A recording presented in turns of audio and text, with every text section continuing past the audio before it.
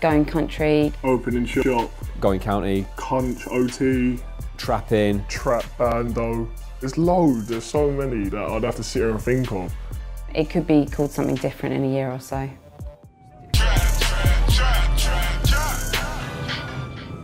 Effectively, a county line is a telephone number. It's a drugs line. It tends to involve young people, often exploited, taking often large quantities of drugs from urban areas such as London out into county towns and to coastal towns, where they then stay in houses, often called trap houses, where they will deal drugs from, as well as perhaps some street-based drug dealing as well.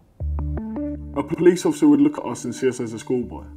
They wouldn't look at us and see us as a drug mule or someone like my little brother's age, because that's the age I really started, 12, 13, 11, that sort of growing up, hitting puberty. Like, even the general public, they would never look at a young person and think, he sells drugs.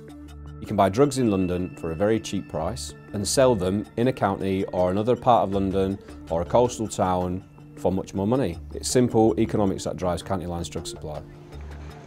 Your estate, where you live, that's how you're recruited, because they see you most days, they know your name, they know who you are, and then it's all down to if they can trust you or not. It's very difficult to say what draws young people to county lines because it can affect children from a wide variety of backgrounds.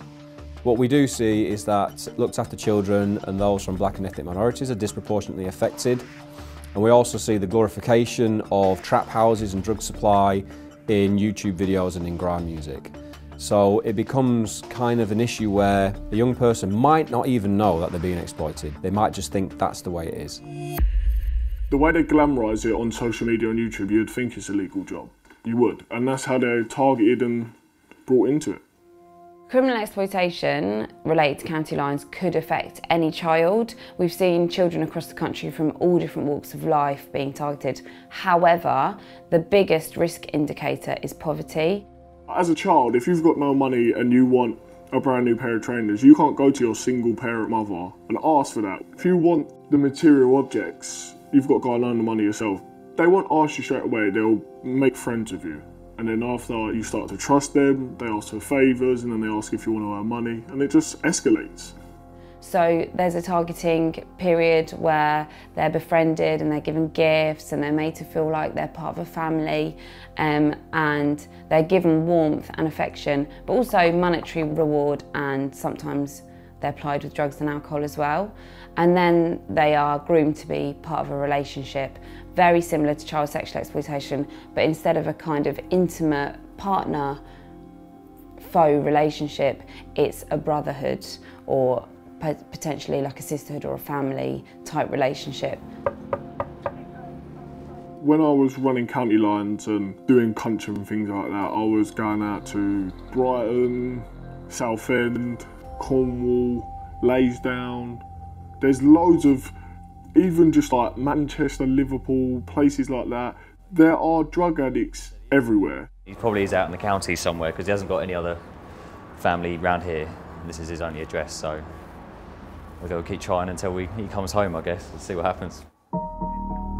It's very difficult to understand the scale of it nationally because it needs an extensive piece of work doing to try and map what is effectively a very difficult problem to map.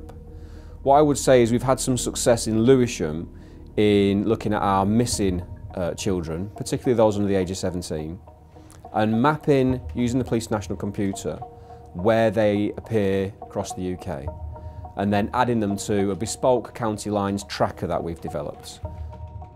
In a way, you're trying to prove something to a friend. That's one of another main reason. You're proving to them that you're not scared to earn money and hang around out country lines and disappear for a mountain of time and things like that. Whether that could all be all together.